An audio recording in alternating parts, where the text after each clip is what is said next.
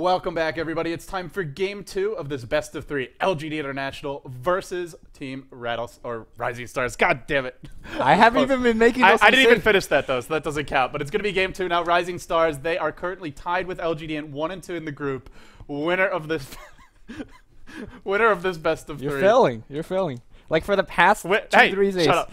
I have not made a single mistake. He's got this evil smile on his face, guys. But okay, we'll try this again. LGD versus RisingStars, a best of 3. RisingStars leading the set 1-0. If they take this game 2, they will be moving on to the playoffs as the 3 seed coming out of Group B. LGD, they need to win 2 in a row. They've got to take this game 2. Yep. And the draft already well underway. LG International actually banning out Chan and Enchantress, like you pointed out. Last game, Misery definitely play those jungle heroes quite well, and it's their playstyle for their supports, right? They do roam a lot to set up ganks, or at least that was their style when they are kind of on the rise in China a couple months ago. But now it seems like they're going to be sticking to a little bit more laning strategies. Darkster, maybe it's going to be on the long lane. Maybe it's going to be one of those jungle Darkster that plays very greedily like we saw last game. Well, for LGD, they'll go for a Sand King here. So they get the Sand King Visage. Very, very heavy damage from these supports coming out in the mid game. The team fight's going to be fantastic, but no carry, no hard late gamer as of yet. So RisingStars, they'll be banning those solo mids with the Slark, and then, of course, the Spectre here. Well, I'm curious to see what is LGD going to go for this game. What kind of a strategy will it be? Visage, Sand King. With Sand King there as the initiator, it's just not that dominant of a tri-lane because you can't really jump anyone too easily. But if they do get the stun, if they have some good sort of initiating carry in the tri-lane, could be very scary. Yeah, if you look at the RisingStar tri-lane themselves, they have Shadow Demon and Alchemist. That's not exactly too strong of a combo. I mean, you have Disrupt and then you stun in, but by the time that you're doing that, you're getting stunned, you're getting slowed, you're eating soul assumption. So it's very good against an off-lane solo, but not so good against the dueler tri-lane. And I imagine LG International is going to take the tri-lane fight to your face because they have the better tri-lane. Or, I mean, if you want to just safe lane farm a Visage, that's fine too. Weaver is going to be the pickup here. And that's going to take advantage of the fact that there is really no true lockdown so far. I mean, you have stun from Alchemist, you have Clockwork, but those are not reliable ways to keep Weaver kind of pinned down. As for RisingStars, what will they go for this game? What kind of hero do they want on their side? They've got the Alchemist, the Clockwork. Either of these heroes can go solo mid. Off lane is possible for the Clock. You can aggressive tri-lane with Alchemist, but like you said, not the strongest tri-lane. And I like what LGD have done here because they picked Darkseer and Weaver, and there's no solo that's going to easily deal with either of those heroes 1v1. Maybe something like a Lone Druid if RisingStars want to go for that, but most likely they'll have a strong tri-lane with the Weaver or the Darkseer, either way they want to go, and or even some other hero yet to be picked, and then the other hero will have a 1v1 matchup against something like a Clockwork. LGD, in theory, could win the tri-lane and that safe lane. Yeah, I mean, they have very good laning heroes to make up for the fact that their mid-game right now looks a tiny bit weak. It depends on how the laning stage goes. For RisingStar, I'm expecting something like Kunkka coming out here. They already have the SD. That's going to be some good mid-game kind of setup combo. They have a ton of initiation power. And you, like, for example, you hook in with Clockwork, and then you follow with Alchemist putting down Acid Spray. You follow up with the Torrent Bolt combo. It's a line that we've seen, for example, LG China use a ton, and they use it to great effects. Yeah, maybe we'll even see 2 AoE heroes. Kunkka, Lina might be the choice, and they'll go Lina now, and it leaves their options wide open for that final hero. Could even be something, I feel like a Gyrocopter in this tri-lane would be pretty strong. Weaver has to be in close to do damage, Sand King as well. That's where the flat cannon can really hurt you and gives you that punch after the setup, the Shadow Demon Disrupt into the Lina stun. So if they want to go something like Gyro, I think RisingStars can actually get away with the 3rd farmer here. We'll see what LGD ban, though. They do have 1 ban left. Yeah, for those of you guys that are just joining us, LGD is down 1 game in this best of 3 series, and this series matters a lot, right? It's for the 3rd place. It's an elimination match, not by default, but because of the way Group B is developed. Both of these teams are 1 and 2. Orange and DK already guaranteed to be 1st and 2nd place in the group. That best of 3, they're both 3-0, will be happening tomorrow, which I'm super excited about. But yeah, for this match, Lumi, like you said, it's an elimination match. Loser will be 4th in the group. They will be going home. Winner, 3rd place, going to the playoffs. Just want to point out that the BTS laundry machine is scaring the shit out of me every time like the engine turns, the lights dim, and I just don't know if our computers is going to shut down. Yeah, we also, when the air conditioning goes on in the studio, sometimes that causes some power surges, or at least the lights flicker.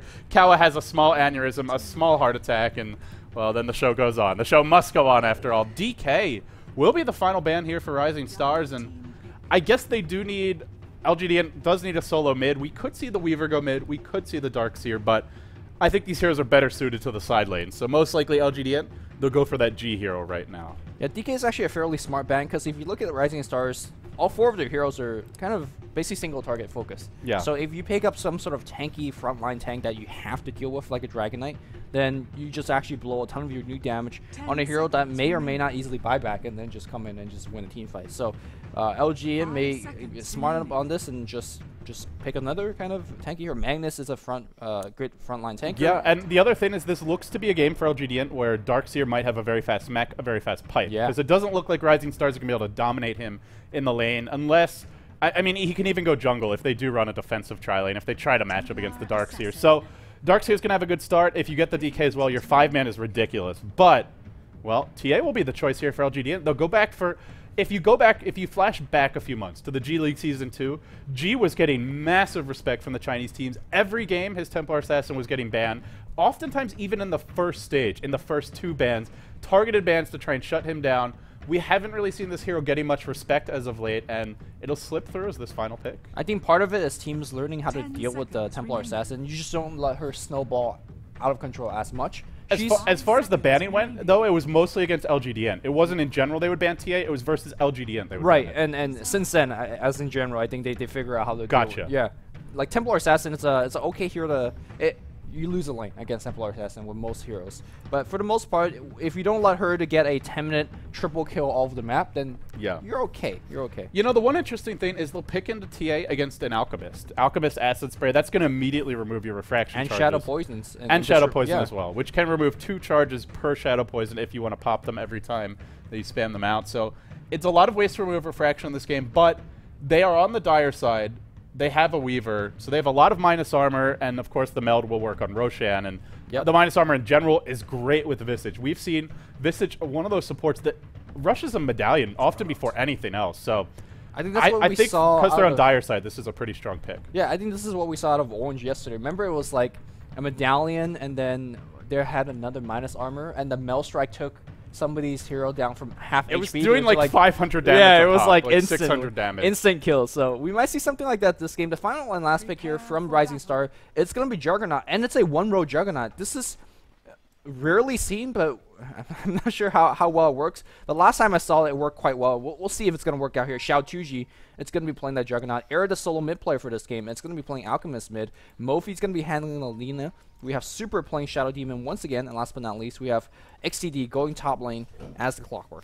Those are the boys on Rising Stars. Of course, they are leading this best of 3 1-0, guys. It's an elimination match, and now LGD, they're actually on match point. They can't afford to lose another game. They've got to win 2 in a row, or they will be going home. They'll fall short in yet another event. For these boys, they started strong when they came to China in the G League Season 2, but they got to find a way, and where there's a will, often there is that way. Pycat will be handling the Weaver. 1437 on the Visage. We may have a small clash here. Misery could be handling the Sand King. We'll have G on the Templar Assassin, and last but not least, it will be Brax handling the Darkseer. Back to that 3-roll like we saw last game. They're going to find Mofi. What an aggressive move by Rising Stars, walking right into 5, and that is exactly what the Doctor ordered. They'll find an easy first blood there. Rising Stars, very cocky play. Bottom before 0 minute. G's gonna have an easy time on the mid lane. Lane is hard. Yeah, lane is now actually very, very hard. I do want to point out the net worth graph is completely bugged out right now. The net worth chart, because no, chart. Look at the chart real fast. Because I don't even know how Visage has 78 net worth right now. How's that even possible? He's got items on him, but okay. Valve. Volvo, please fix. Jesus, Lumi. As though you need more memes in your arsenal. You've now got another one to work with. Any case, even Kawa is just laughing at Lumi in the studio. And hey. the BTS laundry machine going off again here. But we'll get underway, and like you said, lane, well, this is exactly what G wanted. He'll start with the bottle now at level 1, and I still think Air should do all right, simply because of how good Acid Spray is again at removing refraction charges, but it'll be much easier for G than it otherwise would have been. Yeah, I mean, he's got that early bottle so that he doesn't really care too much at all. And my attention is mostly on this bot lane. Who do you think wins this bot lane here? On one side, you have 2 600 range heroes, or Lina 635 range, and you have a carry here that can spin away from most aggressions. But on the other, it's a free farm on the Weaver, I feel like. I mean, it's kind of interesting for both teams because who do you actually go on? Weaver, you can't really go on him as Rising Stars simply because he'll just Sakuchi away after the disruption, the stun, unless he mistimes it or wastes it. If you go on the Juggernaut, he's just going to Blade Fury out, and it's hard to even get in range for that initial Burrow Strike. So feels to me like both teams probably won't find kills unless they just flat out screw up, and they'll actually smoke Misery. Yeah, head one-man mid. smoke.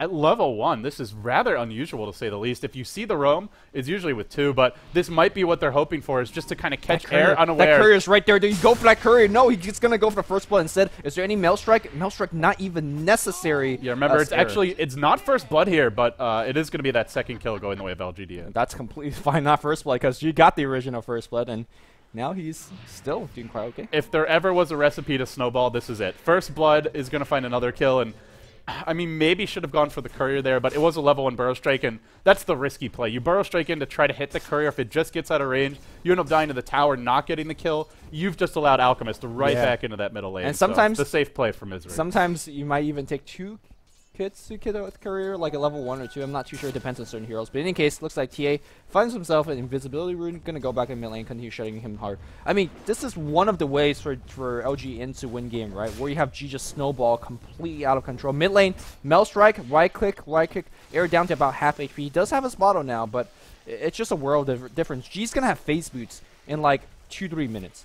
Again, it's still going to be hard for G just to solo kill air, because if he dives air, he has no refraction for the tower, so he's always got to dive it with creep support. It's still possible to kill him, but the timing will have to be right for it. And Super's actually very confident in this bottom lane, just marching forward. Would love for Rising Stars to initiate, I guess, or for LGDint to initiate, and then you've got the Blade Fury to kind of turn things around. But the one lane we haven't looked at, Lumi, it's going to be that off-lane Clockwork for Rising Stars. XDD is 10-1 in this lane against a safe lane Darkseer, only 12-0 for Brax. XDD doing a lot better than I would have expected. Well, at least for now. Oh, nice juke out here from Brax. Brax now doing a very smart thing, pulling the creep wave. Look at this huge stack. He could just drop an Iron Shot, but the 2 Furbolgs are just stomping the hell out of Brax. He's running left, he's running right. That Iron Shot on creeps doing a little bit of work as well. He's trying to man-fight this one. I think he might win because the Iron Shot damage is absolutely OP. Brax just breaking the ankles of that Clockwork on top lane. Great place. Yeah, that looked really bad for him. The Battery Assault wearing off at just the right moment. If he'd gotten, say, a second or more of it to work with, would have gone the other way. But instead, Brax pulls out a desperately needed kill, because it looked like he was having a bit of trouble in this lane. And, well, not desperately needed, but to some extent needed at any rate. And now, Rising Stars losing all 3 lanes here, basically. Even the tri-lane, you're looking at Pycat. Well, not losing this lane, but he's still getting decent farm as an off-lane Weaver. At times, it's even just a dual lane. You can't even really call this bottom lane a tri-lane, because Sand King's been all around the world. So I would say they're basically winning all 3 lanes, winning 2, and at least breaking even in 1. Yeah, Juggernaut does have 18 CS, but I'm not sure whether that 18 CS is going to be enough. He's going to be going for a quick phase boost. They need to disrupt the Sand King. They need to follow up with the LSA and a spin and go for a kill of their own. But Sand King, as well as Visage, is going to stay very far back. They're not going to get initiative on, and there's just no way you're going to kill that Weaver. This is so annoying for 1437. He knows if he walks up the river here, he'll get disrupted, Light Striker raid, and then there's going to be the Blade Fury. But he really wants to come. He doesn't want to have to walk around the long way. Finally, Misery's going to drive him back. He's got boots. He's got his level 2 Burrow Strike here. Again, you don't want to go on Juggernaut. You have to go on Shadow Demon, or he just disrupts whoever you're initiating on. So I don't feel LGD are going to get many kills in the lane, and that's why we'll see Misery head towards mid again. Yeah, I mean, that one-man smoke gang worked, and he's not smoked up this time, but he does have level 3 as well as a boot to speed, so that should be enough. And there's already level 6 on TA. This is traps, and 2 traps in the lane. Perfect for G. He'll go in now. The Acid Spray is going to remove all the refraction off the bat. It removes them again. It doesn't matter, though. Air will go down. Great movement for Misery in this early game, and LGD off to a very hot start. While that was happening, though, they did lose their Weaver bottom. Pycat actually gets picked off, maybe got caught when he tried to Sakuchi away, and, well, then he probably didn't have his escape mechanism. But LGDM, still a big lead for them. 4-1 the score. We'll take a look at the gold graph here, and about a 1,500 gold lead, 1,500, and a little bit of change, 1,750 perhaps experience lead. They're looking good here in the laning stage. Yeah, remember the team composition of Rising Star wants to go for those solo kills. It's Disruption into Soul Catcher into LSA, or Clockwork Hook into like a single stun from Alchemist. It is all single target, and when you give Brax this kind of start on the top lane, looks like he's gonna find himself another solo kill. Clockwork Hook gets blocked up here. No mana on Brax just yet. He's gonna bottle up. Is Templar Assassin coming in? XCD, if he gets to those traps, he's gonna get slowed down. He turns around. Meanwhile, bottom lane, it's gonna be 14:37 on the run. Xiaotuji trying to draw him down. He's got the phase boots. He'll be able to do it. Now they go on to Super. They're looking for the counter kill here, and it looks like Super should be falling. Salves up, jukes through the trees. Pycat does have one more Sakuchi, but the stun is there. Diving the tower now would be a little bit greedy. He's not going to go for it. He'll back off. He'll chip away at Xiaotuji in the end, and Xiaotuji actually just going to stand there and slap him down with that big Juggernaut sword of his. So, in the end, well, G looking very strong, lurking mid. He's got the meld crits. He's going to go in. I don't know if it's a long enough stun. It doesn't look like it. A third trap thrown out. Air. G, didn't factor in the magic stick in the end. Air able to pop that at the last possible second and live. Just a miscalculation there from G. Would have had the kill if he had just chased through it, but thought he had it without it. I'm completely surprised G made that kind of play. That's not a play that you expect. Oh, what a play by Xiaotuji. Dodging a barrage. Yeah, nicely done. Yeah. That's not the plays that you expect a solo mid player of G's caliber. He just kind of misfactored the magic stick, missed a kill, and he's still dominating the mid lane like absolutely hard, but still, it does happen. But again, I feel for LGDN, just they want G to have that powerful start. Not necessarily because of their lineup, because their lineup is actually a very strong 5-man just group up and fight lineup, but more because I just feel like this team kind of needs that jump start. Like, this is a team that just, it feels like LGDN just doesn't have that spark or that fire, and G is definitely their most fiery and aggressive player. See, he has that explosive start, and he can definitely carry this team. And, well, in spite of the fact he doesn't find the kill there, he's still 39-14. He's still winning this middle lane very heavily. And Air, well, he's getting levels, but that's about it. We're not going to see that early mech on solo mid Alchemist this game. Yeah. This is very reminiscent of the Moscow 5G that just goes to Storm Spirit and gets 20 Bloodstone charges by 10 minutes in, and just solo handily wins the game. And let's see if he's going to do it this one. Traps all over the river, trying to spot the 8-minute rune, and he could basically do whatever he wants. He's not even in fear of leaving the lane and having Alchemist push it out a little bit, because Alchemist, after he push it out towards the river, Alchemist should know that there's traps on the map, and he just can't push past this point, or he'll be dead. And look at that, Templar Assassin. When you're lucky, you're good as well. You find yourself double damage, and it looks like we might see some kills on the bot lane. Yeah, it's better to be both. It's not better to be lucky than good. It's better to be both. And G, lucky and good this game. And, well, he's got the DD. Maybe it's one of those games where you even just rush the Blink Dagger. I mean, as of late, we've seen the Drums phase, or not the Drums phase, but the Drums Yasha build become a lot more popular. I think we even saw one of the Orange players use that build the other day. He's going to be going this build this game. But I think Blink Dagger could be decent. Yeah, like you said. It looks like he'll go for the Drums, at least picking up the Bracer now, which I think is a fine choice. He's ultimately going to be their main damage dealer. Weaver is just not a hard carry, and not with the amount Pycat's farming. So I think it's a fine choice. Yeah, especially considering the fact that there is asset cloud on the ground. Like, it's harder to blink in some of these long chasing team fights. And more importantly, you recognize that there is Laguna Blade on the map, and having extra HPs through the string treads as well as bracers, definitely not a bad addition. And looks like he's going to siege in this mid tower a little Fantastic ward here from Misery. Just plops it down behind the tier 1, but perhaps even better awareness from Air. Lurking in the jungle, not going to get caught. XDD will TP in mid. This has been spotted out, of course, by that Observer ward, but maybe he'll go for a hook here. If he did, it could be dangerous. Pycat no TP. Actually, 14:37 no TP. So they'll sit bottom. They'll continue to get levels and farm there. And for the time being, both teams roaming around, but nobody really accomplishing things here. We're now 10 minutes in. We'll take another look at the graphs, and it's about a 2K gold lead for LGDN. Just under a 2K experience lead. The big thing for me is that LGDN, it's not so much the amount of an advantage they're having, it's the fact that they're finally having an advantage, Lumi, because it feels like it's been a while since they've had one in a big game. Yeah, generally they pick very safe lineups where, you know, they will try to grind you out in a game. It's very rare that they pick a lineup like this, where you rely on early game burst damage coming in from Visage and basically just kind of storm out of gates, and so far it's working out very beautifully. G, again, continuing to snowball out of control. 10-minute brood, gonna get snatched up top. I don't know if I would say snowballing out of control, but he's definitely having a good... 3-0-0. Yeah, 55-15. I don't know. End of the day, he got those 2 early kills, but he's been pretty slow in terms of the action since then. They'll surge Misery in. They want to go on XDD. He does get off his battery assault. Cogs could be very devastating here. It'll push everyone away. G's trapped out. He tries to jump in, but this could be dangerous. XDD actually lobbing a hook shot in there. Looks like 14:37 will go down to the acid. The turnaround, LGDN rotate 4 heroes to the top lane. They get nothing. and it's all because of the cogs. You do not dive a Clockwork. It doesn't matter if you have 4. That's the reason why. Power They want Pycat bottom lane. They've got the Omni Slash. Pycat has time lapse, but he could be in a lot of trouble. Omni's going to come through, blown up in a hurry. Now G's going to join the fight, but the healing ward's there. You can't slow him when he's got the Blade Fury going, and he'll actually man back up. Xiaotuji! Wow, overextension there by Xiaotuji. Definitely could have just ran to the tower and lived, but thought, I can remove these refraction charges with Blade Fury. I can turn this one around. He was very wrong. Yeah, he was indeed. Very wrong. Have you seen G's Templar Assassin? He's the person that got first blood on your team, or against your team. And, well, that's a quick drums. We're seeing 11 minutes, drums, treads, and top lane, Burrow strike in on Super. He's overextended. He'll get picked off here as well. Maybe not. Rotation in from XDD. Oh, the commitment there for Misery. He wanted that kill. He's going to pay with his life. One more Shadow Poison brings him down. He could have just backed off, but he got greedy. And the cogs once again.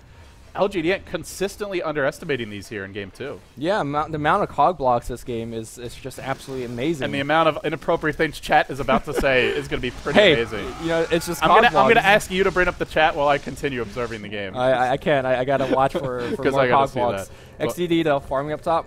Teleportation going on the bot lane here. Templar Assassin, even though he's actually got all these items, it seems like he's not really finding a ton of kill. I think there's going to be one kill here. Yeah, Mofi. He's about to find one here. Mofi, stick charge is not going to matter. Blown up in a hurry. Now maybe it's fair to call it snowballing. 5-0, 12 minutes in, and picked up 2 kills in the mid game. For me, that's the big thing. There'll be a hook mid, though. Catching out 14-37, latching him there, but is it a mistake? Once again, the teams that are diving seem to be overextending time and time again. XDD, what a beautiful back from Brack. Pulling 2 back to max range, but it won't be enough to find that secondary kill, at least not yet. Pycat, well, not going to commit fully here, but they do get the Clockwork, and for me, it's just neither team should be aggressive, Lumi, because every time they tower dive, every time they overextend, or every time they get aggressive, it's overextending. Yeah, but both teams have very, by nature, aggressive lineup, right? Nobody's really farming. I mean, sure, there's an Alchemist, but he's not playing that one-row Alchemist. He's only got that 1 point Screevel Greed. You have a Juggernaut. You have a Templar Assassin. Speaking of Juggernaut, might be a little bit trouble in this bot lane. Traps after him. But yeah, I mean, when you have an aggressive lineup, you just, I guess, don't want to farm with it, and they tower dive. Well, for RisingStars, I think, considering they have Grievel's Greed and they've just got this very strong defensive lineup, they're the ones who do want to sit back. As for LGD.int, I think they want to be aggressive, but maybe not this second. I mean, farm the enemy jungle, sure, kind of pressure them, sure, but I don't think they need to be diving for kills. They've got the mech up on Brax. They can use this to siege towers, to just kind of group up and fight. But it can be a methodical fight. I don't feel it has to be a hyper-aggressive one. And they do have the familiars now as well for 1437. So everything coming together here for LGD.int. They now lead by a little bit over 2K experience, 3K gold. This is a substantial lead. And the big thing above all else is going to be the mech on Brax.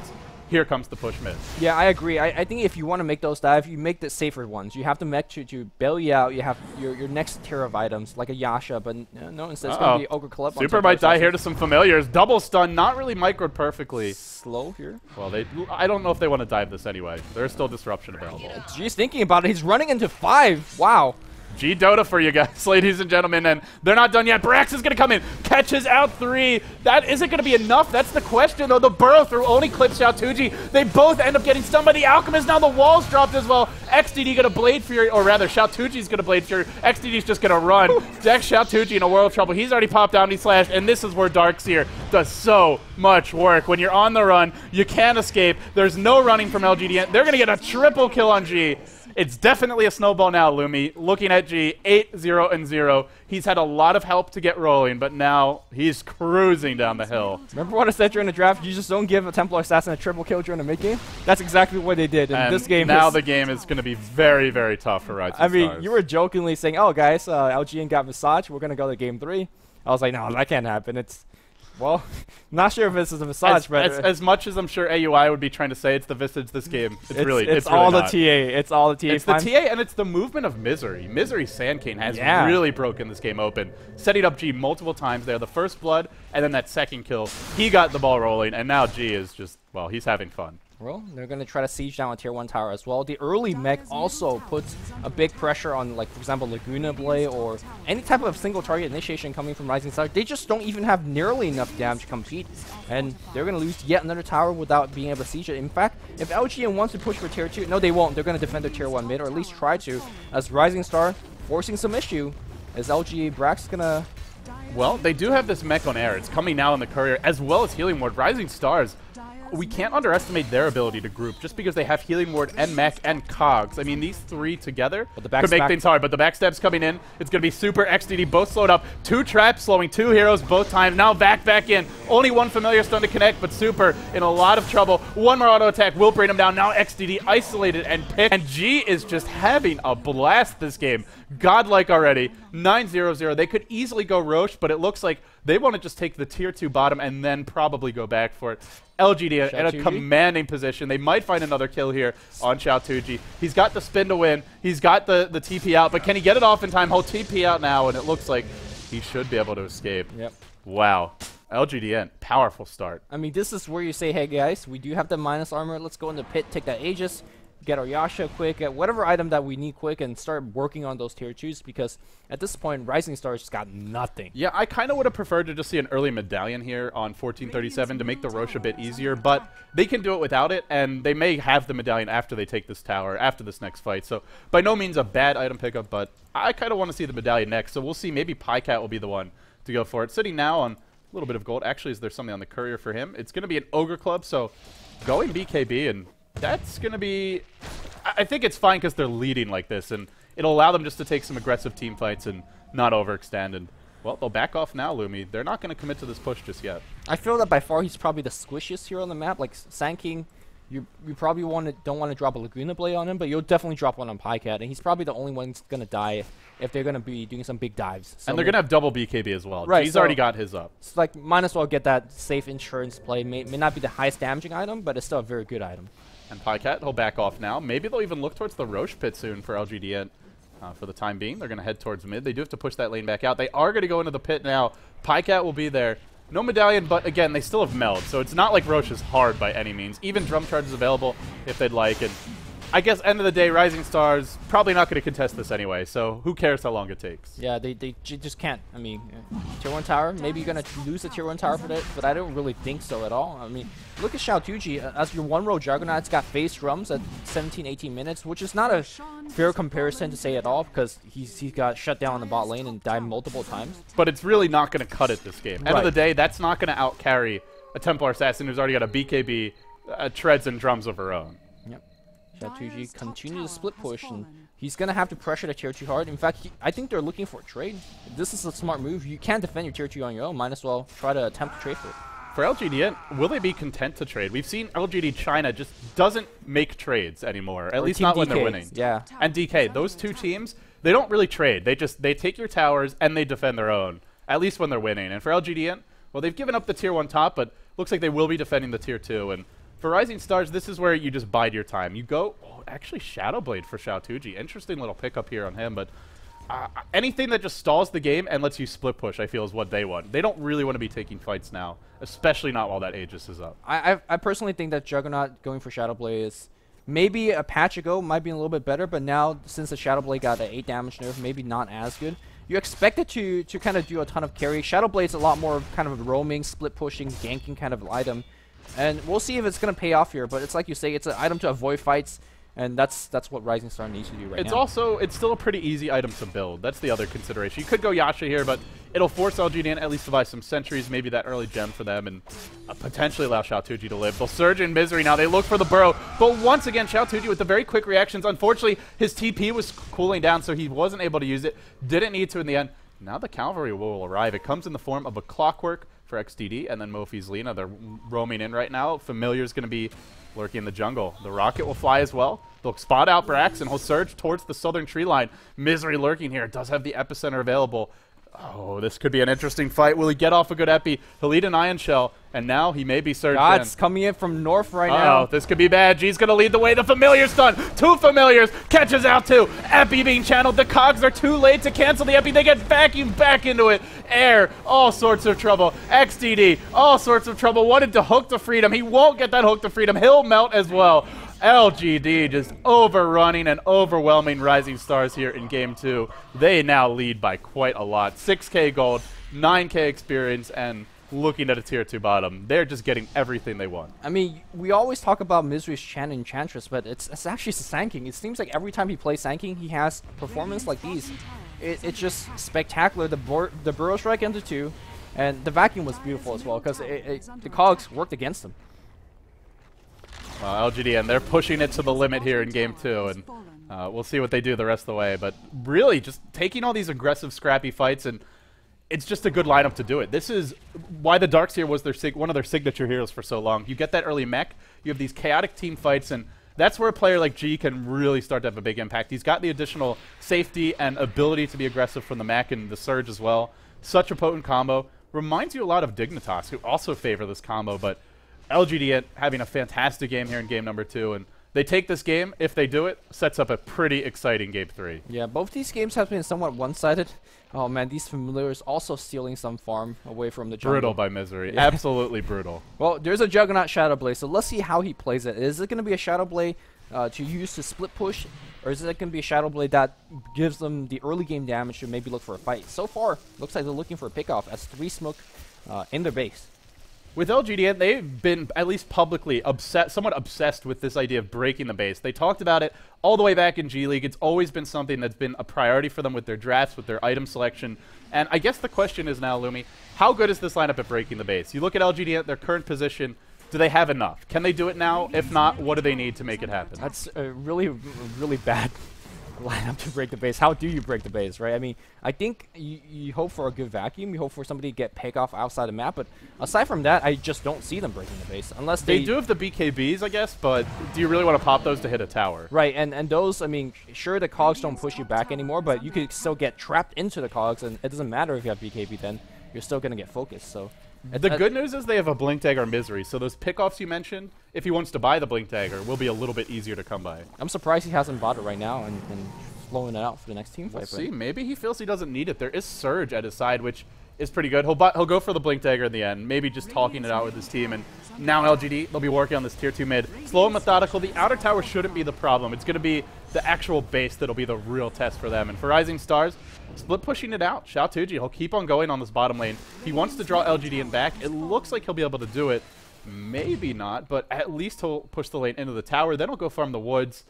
Thing is, Juggernaut and Alchemist have to get farmed this game. I don't think it's enough to get just one of them big. And right now, Alchemist working towards a Shadow Blade of his own, but having gone for the early mech won't be doing damage for quite some time. I don't like the fact that there's now going to be 2 Shadow Blades up on the Radiant side. It just doubles the effectiveness of each sentry. You talked about how Shadow Blade forces sentry out. At this point, it's not even being forced. Like, we'll happily get sentries. At the same time, you know, and 100 gold is not that hard to come by for LGD. When they're knocking down towers left and right. But they're going in now, though. G's going to initiate on Mofi. He gets disrupted. Can he get out of here? The familiar stuns are going to prevent it. Mofi blown up in a hurry. There's pickoff number 1. And with the Blink Dagger on Sand King, this could easily just fall apart here for RisingStars. Already trailing by a lot. Already in all sorts of trouble. LGD, maybe they don't go high ground now, but I feel if they want to, they may have just enough. They'll back off. They will play it safe.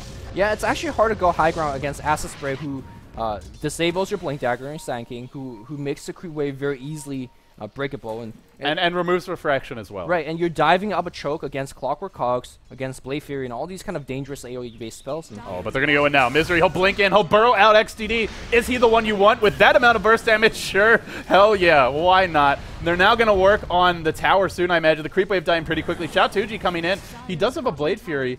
They want to farm these familiars up. Can they do it? They do get them both. Actually, no, resummon. Resummon at the last possible second by 1437. Good news is, well, if he loses them again, LGD won't have a powerful tool in their arsenal, but they still have their BKB on G. Aegis has long since expired, and now they'll look to try and take this Rax. Misery, he'll be on the backlines. The stun only clips one. They were looking for a multiple hero stun. They can't quite get it. An endless barrage of Shadow Poison, Acid Spray, all the poisons coming out, and LGD, like you said, it's actually very hard to push into this. Sure, they don't have a mag, a huge AoE combo, but... Oh, looks like Xiaotuji, he wants a little bit more. He's actually going very far forward. Is he going to Blade Fury? Where's the Omni Slash? Nothing just yet. Blade Fury, here comes. They want to focus down on G. Does he have Aegis? No, Aegis expired. Pops the BKB. He's on the run, but the epicenter as well as the vacuum. The damage output is just immense on the Rising Star, and I just don't think they win this one. Xiaotuji's on the run. Is he dusted? No. No Sentry Ward or Dust. They're not prepared. I'm completely surprised. What? Well, Alchemist, does he have buyback is the question. No buyback on him. Lina, no buyback on her. So it is going to be a 3v5. But Xiaotuji, what a cheeky little bugger this one. Pulling the creep way back. Such a nuisance. He's up to 3k gold off of that fight. And one of the issues there, well, he's actually on the run. He'll try to TP out, and there's no way to cancel this. But one of the issues there was G just didn't get off his BKB. Very long time where I thought he could have popped it, maybe could have lived, but not able to get it off. And you can't rely on refraction. It's got, by the time he BKB'd, it was just a one-hit Omni Slash with like 10 HP to bring him down. Yeah, it was really, really poor play from LG and supports. You know there's double Shadow Blades up on the enemy side. How do you push without Sentry or without Gem, Dust or Gem? It's a move that you see in a lot more public games, and I'm surprised that LGD made that mistake. Oh, LGD could be in a bit of trouble here. Super is gonna lurch forward, but cannot quite connect there on the gank. If they connect on that smoke gank, I think this game maybe feels a little bit different. End of the day for LGD, Roche #2 is coming soon. They do have a 12K gold lead, a 13K experience lead. The rap on this team, Lumi, has been that they just don't win those late games. If they're not really far ahead, they're a team that most of their wins, I would say, come around that 30-minute mark or so, maybe 35 to 40 minutes. Past 40, past 50 minutes, they have generally struggled. That's traditionally been their biggest problem. I think they've had one big signature late game win, but that's really about it. We'll see if that's an issue against RisingStars. RisingStars definitely not the scariest team from China, but a strong, solid team who can surprise you, and I don't think you can count these guys out for LGD, and they're definitely not counting them out. They're playing very conservatively for the most part. Yeah, LG is basically waiting for the next Roshan, which is going to spawn in about a minute or so. Gem is now up on Misery, so he's looking for some D-ward action over these clips and whatnot. And those double Shadow Blades, well, not going to be as effective anymore. Yeah, now you've invested 6K team gold into 2 items that just help you split push. That's all they really do. I mean, it gives you attack speed and damage, but that's really not the only reason you get it for Xiao2G trying to spin himself away. Are we gonna see a Surge Sanking? No, Sanking is gonna get blink forward. Invisibility not helping out here, and now we see why. No, the disengage coming up from Clockwork. Clockwork now traps himself. Now go on the other side of those cogs. 2-3-man stun. BKB very early. BKB used this time, so G didn't use it last time. Now use it very early, but. Great sacrifice there by the Clockwork. But no BKB for G now. You actually tried your best to kind of kill G and hold off this push once again. Are they going to commit? I imagine it'll just be a slow siege, try and keep this lane pushed in, and then back off and go for Roche. Because if you just push the lane in like this and then head straight to Roche with their amount of physical damage between the Familiars and Medallion or Meld, I don't actually think RisingStars could even get there in time, even if they smoke for the base. So LGD playing this one well. They'll go straight back to the pit now. Roche, well, he should be up, and indeed he is. Even if RisingStars smoked right now and came to the pit, I don't know if they'd get here in time. And if they did, it would be coming into Vacuum, Shiva's, Epicenter, Wall, a world of pain. And they're not going to take that fight. Yeah, now BKB's up here on the Juggernaut. I'm not sure whether I like that item choice. On one end, it does block you a ton of magical damage coming out from things like Visage, as well as Sanking. But on the other, G doesn't care. Weaver doesn't care. They will just right-click you. Yeah, exactly. Juggernaut going BKB. How much does this really do for Xiao2G? I don't really know why he feels forced into it, because there's no Orchid, which is the main consideration. That's where you're like sort of like a life stealer, where if you can't get your Blade Fury off, you can't drop the healing ward, you can't Omni Slash, maybe you need a BKB, but there's none of that nonsense this game. I feel it's a game where Xiao2G just needs raw right-click damage or something to help him tank through the fights. An Assault Cuirass, a Butterfly, maybe even a Manta, but he'll go BKB now, and I guess it does allow him to kind of punish the supports. If he can isolate a backline hero, the BKB will allow him to right-click them. At this point, Blade Fury doesn't do damage, but the auto attacks from Juggernaut will, so. Yeah, he's playing it really like an anti-mage, that split push that just farms over the map and enters as a team fight with the BKB and just trying to be a menace, which is not very frequently seen on a one-row Juggernaut, but definitely can be played. Let's not forget that Juggernaut has the best damaging crit in the game in terms of average damage output, and if he gets enough item, he can be a menace. Sakuchi already used on top lane here. Is he going to go for the Omni Slash kill? No, just Haste on Pycat, BKB on Pycat. Well, it would be a pretty hard kill to say the least with the next creep wave coming with the TP support available. Bottom lane though, the fight is broken out. Is that really an Aghanim Scepter? It is. 14:37. Aghanim's up 30 minutes in. This is some pretty impressive farm on the Visage. 80% win rate with Scepter. Wow, that's pretty scary. I mean, when you snowball hard enough to get a Scepter, generally you don't lose games like that. This is like if you have a Divine Rapier, you're probably winning most games, because normally you buy those in garbage time. But well, we'll see. Yeah. Arena level 10 does have a Force Staff though. That's kind of the key item pickup here. I want to say RisingStars actually in a more decent position than this game shows, even the fact that they're down by 13 kills, down by, what, 13,000 gold as well as 16,000 experience. I think they have a decent chance in terms of holding out this mid game and maybe even go for a late game victory. Xiao 2G on the Juggernaut, not exactly going for the ultra late game carry items, and Air not going for the ultra late game farming build because he's got Shadow Blade and Mech. But if the game lasts long enough, they could do it. Yeah, maybe they just can. And Manta Style now up for G. He's starting to hit that point where TA just goes and kills everyone in the next fight. If he pops the BKB, the Manta Style at the right moment, could be an absolute disaster for RisingStars. But will G find that opening? We'll have to wait and see. LGD going to be pushy in this bottom lane. 5 heroes now grouped up. Familiars will head top, or rather, sorry, Illusions, not Familiars. Templar Assassin Illusions to kind of slow down that push, do what they can. A pretty good sieging lineup now. Triple Familiar, Weaver, who's just hard to go on with a BKB, a Demon Edge, as well as Surge on his side, and then the TA with a BKB, a Manta, and an Aegis. They're going to work on the tower here. This will be hard to fight. Pycat does get caught, stunned under the tower. Not the one you want to go on unless you're confident you can kill him from full HP. He'll time-lapse. They may wait for that to cool down to really recommit, but for the time being, it's the Cog spam. They want to kill off these Familiars. They can't quite do it. The Cogs will bounce G back for the time being, and LGD, a slow and steady siege. G, maybe. It's actually a siege, though. As a spray, Cogs in front, They've rockets. done a little, a very light siege, a light siege. They've done a little bit of damage here. Remember the siege up on the top lane. I'm confused as to why they're not sticking to one single lane now. They're sticking to bot. I think it was just, hey, we're in the neighborhood, guys. Sure, fair. But I'm hungry. Let's go to the closest pizza joint. I think the more time they spend here and the more time that they're defending, like the Radiant's actually farming decently on these creeps. Juggernaut could kind of pop out on the other lanes and start slip pushing maybe for a little bit.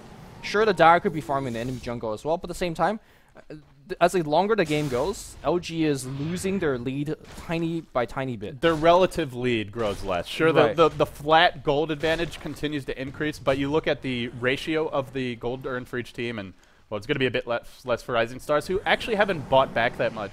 That's the other consideration. Sometimes a team might not be behind that much, but they've actually wasted a lot of gold on buybacks. You look at RisingStars, they haven't really at all this game? I don't think they have. Yeah. So yeah, there's really no significant difference there. And Juggernaut's just like, yeah, I'll go top now and split push. And I do want to point out, Air is going BKB as well. So he's gone Shadow Blade, now he'll go BKB, not going Assault Cuirass against a Templar Assassin and a Weaver.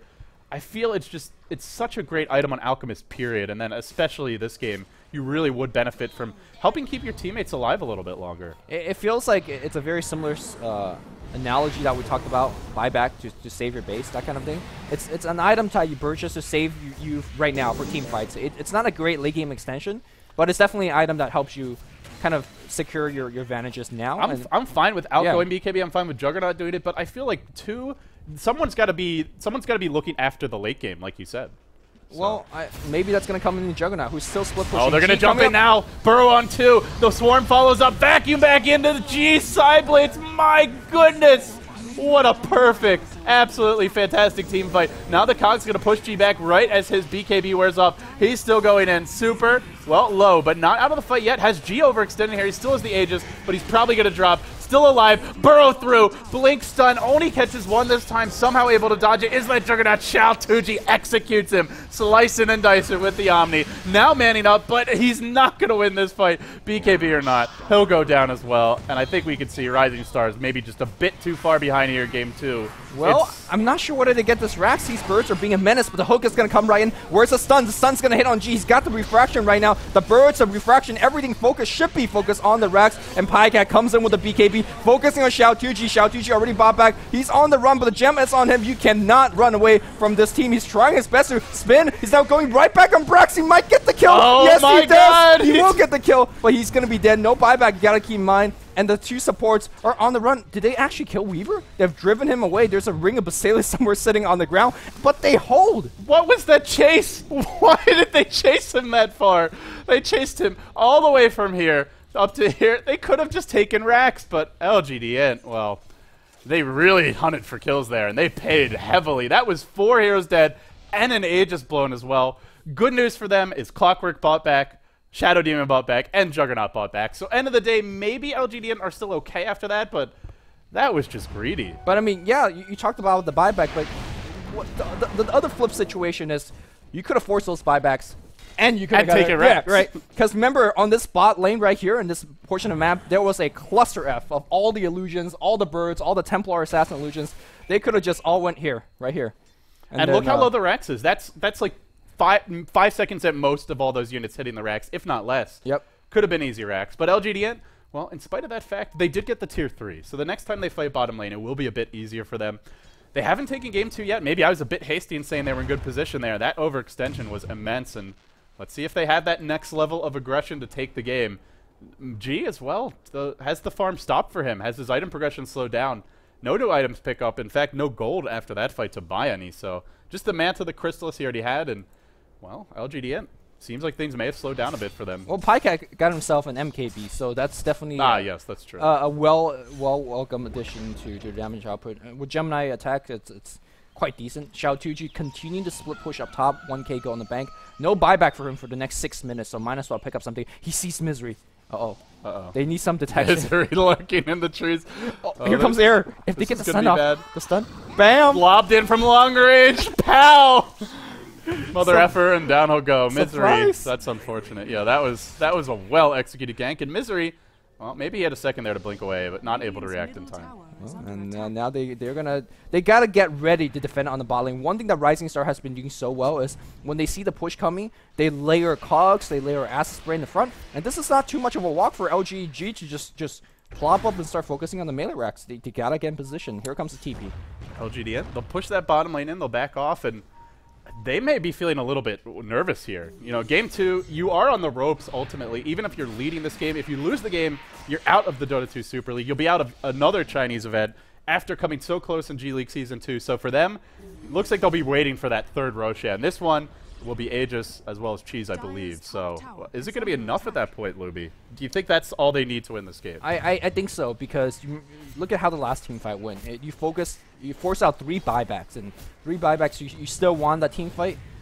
They still could have got the racks, so the base objective is still very reachable. It just depends on how many items that Rising Star pick up in this time till the next Roshan. So I think Juggernaut is at least going to have his Manta style, maybe even a Ultimate Orb. Xiao2G tried to Blade Fury TP out. There's no MKB proc there. I do believe MKB procs on range is magical. Oh, is it? Even the mini stun effect? Yeah, I think on physical hits, or on melee units, sorry, it's physical. I wasn't sure if they actually ported that to Dota 2. I know that was a Dota 1 That's mechanic. a Dota 1 thing, so I'm not sure if it is like that. Well, okay, well, he didn't get bashed there, and it was 3 or 4 attacks, so maybe not. But either way, it felt a little risky, but maybe it wasn't. Well, here comes the big smoke gank. Yeah, the big question is how much farm. They're gonna fight G. They will. This will be a big kill if they can bring him down. He doesn't have refraction for long. There's an Omni available as well. G's gonna get picked off. Remember that Roche is coming soon. XDD pump fake, summoning his inner Kabu, but Kabu actually throws the hook and lands it in the end in most cases, and we won't see it here. Roche coming right now, and this may force G to buy back. But he can't because he just bought the data. He doesn't have buyback, but look at the creep on the bot lane, and you gotta send somebody to defend. This is kind of do or die situation. Rising Star sensing the fact that they may find the opening in the game, and they're just gonna go for it. You go big or you go home, and they're just clumping on this Roche. This gives Aegis and Cheese. This is the biggest break they have caught this entire game. I mean, keep in mind there is that epicenter burrow strike combo. They're just gonna smoke and head mid. Well, what are they doing here? Now bottom lane, they're going to go in. Brax trying to draw the TPs back. They've already taken that Aegis. XDD, he'll even defend the base. They're not going to get Rax. Masterful outmaneuvering by Rising Stars. Finding that pick off. G just spent the gold on Daedalus. If he can buy back there, they at least get the Aegis. The Courier will be sniped for the Radiant side, but we'll quickly check. And didn't have any items, so not really the biggest deal at this point in the game, truth be told. And Rising Stars still in this game, Lumi. This is definitely a game right now. now. And that's Cheese as well. Yeah, the Familiars on the meantime trying to backdoor on the bot with the 3, and unfortunately it wasn't enough. Now there's a basher on Xiao2G, and that's the way to actually deal with the BKB. Templar Assassin, definitely a way to deal with the Weaver. Once he gets Abyssal. Air's in a lot of trouble. He's going to get caught out top lane. He does have Cheese. BKB as well. He doesn't want to have to use that Cheese yet, but Pycat's going to force him to. No, he won't in the end. Air. Wow, he plays with fire, but he lives. Well, he did a buyback at the end of the day, so holds on to the Cheese and gets away too. Oh no, he wants to hold on to the go for the next item. They need that item badly, but be it a Shivas or an AC, either one wouldn't be bad this game, but they really need that next What item. Would you go for? Do you want to go for AC that ultimately lends himself to a better late game, or do you say, hey, we need an item now, let's get the Shivas? We'll see. It's a tough call for LGD.int. I mean, I think any AoE is going to be helpful just to kind of clear out those illusions from Darkseer, and as well as just slow down some of these heroes like Sand King, the Templar Assassin, the team fight. Sure, there's Surge, but you can't Surge everyone. I would maybe lean towards the Shivas now, but AC, AC's the better late game choice. If he can farm to that, that's what he should go for, but, well, we'll see if he can get to that point. Yeah, I feel that if you're perhaps sieging right now, I think AC is definitely a lot better, but it's an item that synergizes really well the way that they're defending so far, right? It's just another layer of more shit to be thrown in front of the lanes. Yeah, exactly. There's more, they're just shoveling all sorts of nukes. It really is like shoveling, well, shit like you said, or even coal into the steam engine. You know, it's just, it's the poison spray, it's the Juggernaut Blade Fury, the cogs coming out, the LSA, rockets. Dragon Slaves. It's just like I kind of like the shoveling shit analogy. Yeah. We won't be using that sort of language at some LAN events, but we'll get away with it here at the Beyond the Summit studio. So G will push in this bottom lane, and I guess the good news is, sure they don't have Aegis Cheese, but I think I'll have buyback before this next fight. So, well, at the same time, I'll need Boots of Travel buyback for it to matter. Also, I'm not a player myself, and I got a question. What is you're a player, Lumi. Well, I'm a player in a different sense, but yeah, what is your morale and mentality in a game like this where you're leading? Remember, it was Templar Assassin getting a triple kill 10 minutes in. He got the first blood. He got the 0-minute bottle. And now you're still up by 12 kills. It's a gold chart. You're still up by 15,000, but you're not breaking Raxus. You gave away Aegis and Cheese. How is your mentality, do you think, the Dire team is facing with right now? It's hard to say without being in the war room there, but you got to feel like for LGD, they have to know that their late game isn't their strongest point. I mean, because they've struggled with it in the past, and another game where they're struggling with it here. I'm sure I doubt they're fighting with each other because this is still a winnable game, but it's more just like secretly, are some of the players maybe feeling a bit nervous? Are they playing with a little bit scared? For RisingStars, it's, I don't want to say nothing to lose, but very little to lose. You're not expected to win this game. At all, right? There's very little pressure on you, and if you lose, you're not eliminated. You just go to game 3. So for LGD.int, a lot of pressure on them. Can they deal with it in the clutch? That's what we're really about to find out. 16k gold lead, 15k experience lead. By rights, they should win this game. With the advantage they had, if they lose this, that's just them not... it's them not coming through with their advantage. But I would say like 99 times out of 100, you have the start that LGD.int did. That team should go on to win the game. Yeah, I mean, again, I just don't want to keep pointing out mistakes, but remember that bot Rax push. That bot rush should be dead right now. And who knows how that game is going to go. I'm not sure if Cyclops is actually in the stream chat or not, but hello to Cyclops if you are. Miss you, buddy. But either way, we'll see. 6k gold up on Pyke. That's a lot, man. What is he going to go for next? What do you want this game? I don't think they're lacking for damage. I think LGD's problem is just that they kind of get blown up when they overextend here. So maybe things like Manta-style Heart are more in line with what you want to go for. Or do you want to get a Butterfly? Because there is now Basher and on Juggernaut, and he's hitting. That's definitely true, and you're not going to see that Alchemist building. He's got a Heart. An MKB soon. I kind of like the Heart. I think it's the safer choice.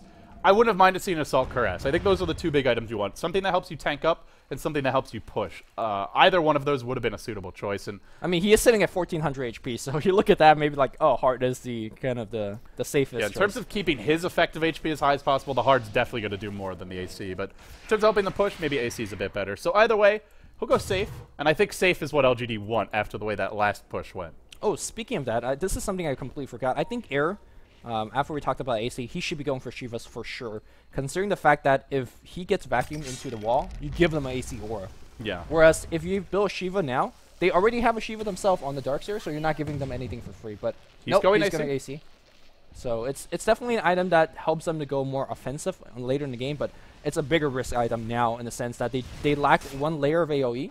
They also give them a free aura once that vacuum wall hits the Alchemist. And Alchemist being a melee hero, probably getting caught in the vacuum wall. Right, always, yeah. Unless the only way he doesn't is if Darkseer just flat out dies before he casts any spells. Which is definitely a possibility. I mean, with the Abyssal Blade, it certainly is. As tanky as Brax is, he's not unkillable. He's hard to kill. He's definitely not unkillable. And he does have Blink and BKB though, so I imagine he's going to stay very, very far back and basically use it as a counter initiate. RisingStars, they'll group up bottom lane. They're going to protect Xiao2G. Do the scales start to tip if this goes longer, Lumi? That's my question now. The way RisingStars have itemized their carries, they aren't really building the best late game items. The early mech on Alk doesn't do that much for you now. It's an okay item to have for your team, but not a big DPS item. Juggernaut, BKB, Drum, Shadowblade, not really the most cost efficient for raw damage output. Can RisingStars take this if it keeps on going? If it goes later and later, does it favor them, or do they just sort of stay even? I think so. I mean, look at LG Inside. They don't have any natural, like, for example, Hex Carrier, so you don't have any kind of great late game intelligence. The heroes. Darkseer, but he's not going for Right, it. he's going for kind of initiation, team fight, that kind of stuff, which is fine. Your Templar Assassin is a hero that kind of tips off, right? Like she's already, I want to say already hit her peak, and she's not doing as much in a team fight. And the rest you have Sand King, which Epicenter is mostly like an AoE slow at this point. You have Visage, which maybe could siege down a couple buildings. But yeah, maybe this is where the Visage is just your secret split pushing weapon. yeah, I mean he has been farming and split pushing with his birds. So Okay. You look at Pycat. He's really your only true late game carry, and I don't know if he could solo really handle. Is he? G might be the real late game carry. With the butterfly now picked up on him, they're going to start the fight off the right way by jumping on Xiao2Ji. Remember, he's got his ultimate. He's not going to pop it yet. He's got the Abyssal as well. He won't use anything. He'll go down. No buyback. No buyback. Oh, man. LGD, it was their turn to blunder a bit earlier, but this may have been the bigger blunder on the Juggernaut. No Aegis, no cheese, no buyback, and no way out. They got Cogs. They got Dragon Slave. They got Acid Spray. Let's see how good this stuff is. We're about to see if the cogs are imba or not, and I think the answer is not when LGD just walk around them, which bottom lane is a wider choke you can easily do. Stun gets lobbed in. We'll connect on G. They'll take this Ranger Axe first. Doesn't really matter. They should be able to get one lane of racks off of this, which won't necessarily end the game, but gives them a commanding advantage. They may take two, though. 50 seconds on Juggernaut. Hard to say if LGD can bring the second one down. They're going to try for it, though. By golly, they want to end this game now. They've got that slight opening. The window has been propped up, and they just want to close it now on RisingStars. Don't let them fight one more time. Don't let them get another pick off. The cogs are there. LGD trying to force that game 3. XDD pulled on the wrong side of the cogs. Will get picked off, and not where he wanted to be for sure. Brax able to vac him back, and now they're going to work on that tower. Epicenter being channeled. Blink in for Misery, but it only goes onto Air, who is BKB'd. Misery gets blown up, zapped in the face for his trouble, but maybe it's all just about running interference here. These birds are doing so much damage, and the illusions are right there as well. Air gonna toss out another stun. That's gonna get BKB by Pycat. Pycat's low. He does have a heart. Super gets zapped in, and he's gonna try to self-disrupt. He does, just barely though. There's cheese up on the Alchemist. He has to man-fight this. His ultimate is out, and look at the Templar Assassins focusing on the racks. Finally, they're gonna get double racks. Xiao2Ji is back, but can he be enough for the team? And he's so damn slow. These traps force half forward against G. G Melt Strike dodges. Now there's a Burrow Strike coming back in. LSA is gonna miss. BKB on Xiao2Ji. He wants to man fight, but look at the crits coming out. He has to omni GG slash, but it's not enough. Trying to spin out of there, and he also is going to go down. A meltdown against RisingStar, and it's going to be a meteoric fall as they crash and burn. And looks like LGD has somehow salvaged this late game, which it looked really dicey for a long time there. I gotta say, I felt they were somewhat handed it there. Yeah. And not having my back on your hard carry Juggernaut, farming in that bottom lane with no tier 2 up. But LGD, credit where credit is due. Their early game in particular was sensational. Amazing movement by Misery. I also want to credit Misery again for that 2-hero Burrow Strike, because I think Juggernaut actually could have assassinated 2 heroes and maybe helped RisingStars claw their way back into this game. But now it's just fountain farming for LGD, and it's going to be smooth sailing from here, and a triple kill for Pycat at the fountain. RisingStars, they'll finally tap out. They have been thoroughly defeated. LGD, they improved their record in 40-minute games to 7-13, which, again, still not the best record there, but they get an important win, and maybe this will be sort of that game where, hey guys, in the end, we pulled it together when it counted in the clutch. We go to game 3, we feel confident. It's so ironic how RisingStar made a comeback was a smoke gank right before the Roshan fight. Because that's what LGD normally does. Yeah, and then LGD, they smoke gank right after the Aegis timed out. They definitely marked down the timing. They're like, oh, Aegis on Juggernaut, let's go for him. They got it, and that was it. Great play from LGD. I mean, I would just say I liked how they drafted for G, because they got him the TA, but here they can snowball. And I feel like this team just needs kind of that kick in, that's something extra, that turbo boost, that snowball hero, whatever you want to call it, that little bit to get them over the hump and get them started off the right way. And they certainly had it. G was 9-0, ends up 15-3-9. Great performance from him, had a lot of help from his team. Overall for LGD, everybody mostly pulling their weight this game. There was that one fight where they overextended at the Roche or at the base really badly, but aside from that, they played well. Yeah, it was. Sometimes when you play this kind of early game lineup, those one mistake is very detrimental. But looks like they were able to pull it out, and we're going to game 3, and that's.